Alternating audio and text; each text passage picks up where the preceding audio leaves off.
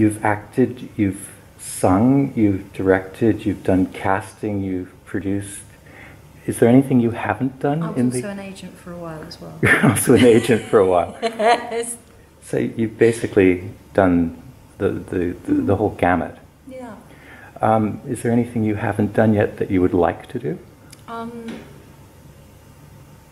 I don't know. Actually, I love what I do at the moment. I think you spend your whole life looking for what actually is the most exciting thing. Mm-hmm. Performing was the most exciting thing for a very long time. I'd love to be in Coronation Street as an actress. That's my final thing on my bucket list. Your first production here, though, was Dead Sheep. Mm-hmm. And did Jonny Maitland fall out of the sky into your office, or? Well, no, it was a very extraordinary thing. We live in West London, and there's a whole lot of actors in West London. My husband is an actor, and he was asked by another actor saying, "Oh, I've got this mate who's a journalist who's written a play, and we're going to have a read in his kitchen, and we're looking for someone to read the part of Geoffrey Howe. Mm-hmm. How do you fancy it?" And he said, "Well, yeah, I'd love to. Can I bring my wife along? She's a producer." This is Graham Seed. This is Graham Seed, my husband, yeah. A.K.A. Nigel Pargeter in The Archers. Indeed. Yeah. And so I went along, and I went along purely because Alistair McGowan was going to be there, and his wife is a friend of mine, and I thought it'd be nice to see her. And I went, and it was just a brilliant play reading. And I suddenly, and Jonny Maitland said, "Well, I haven't got anyone to produce it." And suddenly this voice came out of my mouth saying, "I'll produce it for you." And that's what happened. So it was the weirdest thing. And did the Park Theatre fall out of the sky on you, or did you already... Park Theatre was not already on your radar screen? It was on my radar, but I didn't really know very much about it. I knew Jez very vaguely. I sent the script to Jez, and he ran with it. Mm-hmm. Simple as that. And we had a meeting, I think, the next week. And then we did a reading here. Must have been about 6 weeks after that. And originally, the Margaret Thatcher character was played by a woman. And Alistair McGowan said to us, "Have you ever thought about a man, and what about Steve Nolan, who was famous for playing Thatcher and Spitting Image?" So we asked Steve to do it. He came along in his shorts and his trainers and did the reading here at the Park.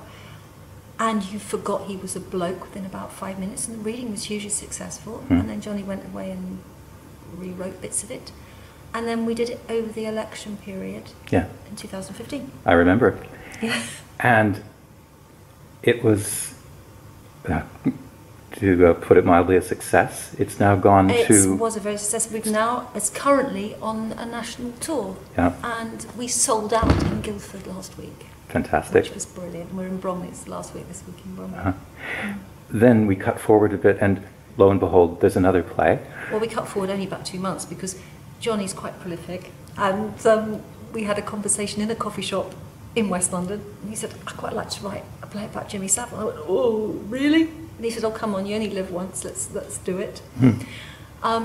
And so he did an audience with Jimmy Savile, which was based on the transcripts of the victims and everything that happened at the time.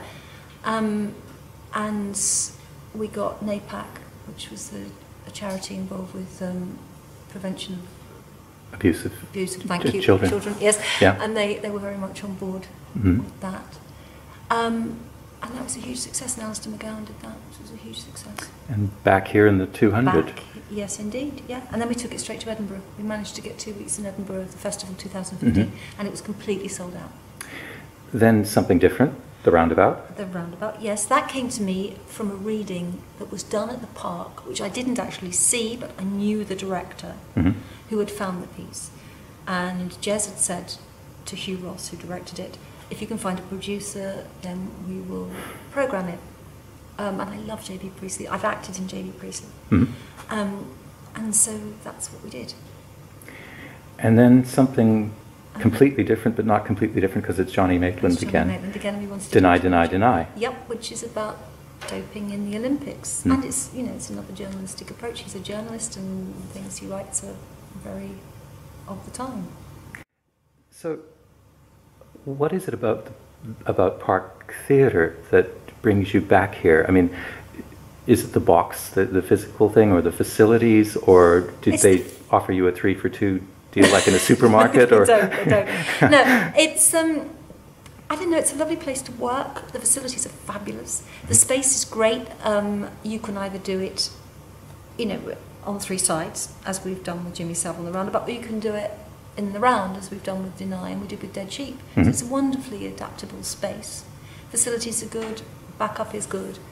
And it's a really arty, creative place to be, actually. It's a great atmosphere.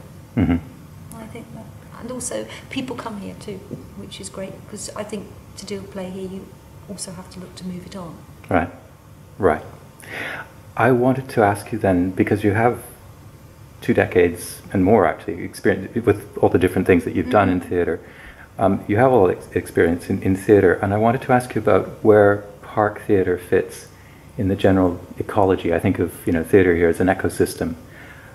Where you've got, you know, the towering trees, the National Theatre, and the you know the. I think this is very good for small scale producers. They are very helpful to help small scale producers and you. The staff here. The staff, and it's a very good starting block, I think. I mean, there are smaller, you know, smaller theatres like the Finborough and Jermyn Street and that sort of thing, but this is sort of, there are more seats. They are helpful, and they're doing the script acceleration. They help people in all sorts of ways here to build their creative juices, I think, and help people move forward. And I think that's a very good space. Producing quality theatre in this town, in this country, actually, is it harder or easier or just different from when you started out and over the years that you've watched? It's different because I've dipped in and out. I haven't done it all the time. And when the stuff I did at the beginning, I did 200-300 musicals, small plays. I'm doing a small play now, but yeah. And it was very different then. You know, and I took plays up to Edinburgh, and Edinburgh was a different experience of doing things here. I think now we have, and for the last 15-20 years, we've had wonderful Stage 1, which is a training ground for producers, and they will support you as much as you allow them to. They are fabulous. They give bursaries. They will give you a course on how to be a producer, which is the most fantastic networking experience. And then, for me, I was very lucky to get a startup fund, which they gave me a certain amount of money to do my first commercial tour, which is Dead Sheep. And you know, you've got that background, and they give you mentors to look after you, and that is just, you couldn't do it without them. I find that I can't praise them highly enough for that. It's been really good, and they gave me a bursary some years ago to do a show, which enabled me to do that. Yeah, I hesitate to ask what other irons you might have in the fire at the moment, but you must be juggling things. Yes, because you know, plays are sort of landing in the inbox all the time. I'm doing a play called Twitstorm here at the Park Theatre next May. Yes. Written by Chris England, who wrote Evening with Gary Lineker and Breakfast with Johnny Wilkinson, which I'm looking forward to that very much. Roundabout's going to New York. There's a few other things. You know, Dead Sheep and Jimmy Savile may not be dead yet. So this wasn't just a one night or one play stand. This has been, it seems to me, this has been an actual relationship with Park Theatre. Oh, yes, totally. Yes, absolutely. I mean, I didn't know it was going to be, but it seems to have been. You know, and that's great. We did a reading of a new play here last week, so we'll see what happens with that. And yeah, fantastic. It's good. Well, thank you for coming in, and long may it continue. My pleasure.